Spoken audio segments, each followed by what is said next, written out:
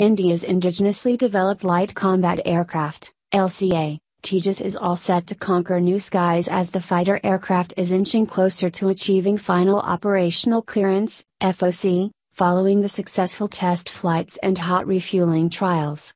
We expect to get FOC for the Mk-1 by June to July 2018. Most of the tasks for the FOC are in the final stage and the rest will be completed soon. Some of the tasks under focus are the completion of integration of all FOC weapons including flight envelope expansion with the Derby BVR missiles. The software fine-tuning for complete carefree maneuvering is also in progress. The technical integration for R has been completed and the trials have been commenced on the ground after initial carriage flight trials.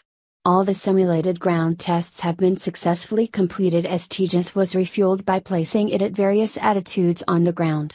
We expect to make Tejas ready for air-to-air refueling by the end of April. Currently, we are focusing on increasing the flying rate of the Mk-1 aircraft to 60 flights every month. We have received the approval to prove unmanned technologies like auto takeoff and landing on LCA for future uses. The unmanned version will sport flush air data systems technology for stealth feature. The design of the front also will be modified. The project will begin immediately after receiving the FOC for Mk-1.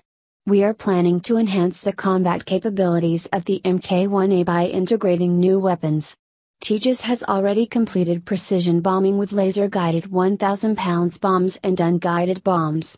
The integration of Rafael's Derby fire and frigate missile will be completed soon, and it will serve as the Tejas' initial medium-range air-to-air armament. The integration of AESA radar is underway, and it is expected to be done soon. The AESA radar will improve air-to-air superiority and strike missions and to achieve long detection ranges and multi-target tracking capabilities. More than 60% of the LRUs of Tejas are indigenously made. Many countries like Singapore, Sri Lanka, Turkmenistan have shown interest in Tejas. Singapore has come forward to show interest in the trainer version of Tejas for training purpose of Air Force personnel. The naval version of Tejas has completely mastered the ski jump, takeoff from aircraft carriers, even at night time also. But, the arrested landing of the aircraft is still a challenge to be overcome. The hook for the arrested landing has been integrated and we are now progressing towards demonstration of arrested landing. We expect to prove carrier compatibility of Tejas by the end of the year. From delivering the 124th aircraft onwards, LCA Mk-2 will enter service. The Mk-2 project is in the detailed design stage. The major thrust of the aircraft will be its ability to carry missiles like Astra and BrahMos. It will have software-defined radios, SJha, and all equipment to wage electronic warfare. The Mark II will be much superior in terms of its combat capabilities and will belong to the medium weight class. LCA Mk-2 to replace Mirage 2000, Jaguar and MiG-29 aircraft in the future. We will provide completely upgraded flight control systems, avionics, sensors etc. of which the indigenous development has already started.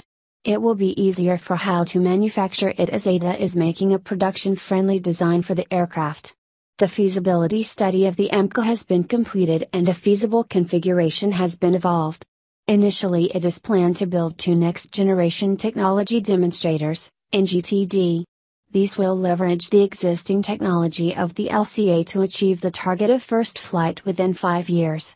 Our focus is currently on the LCA Mark II, along with giving equal importance to the production of Mk-1A. The development of Mk is another priority.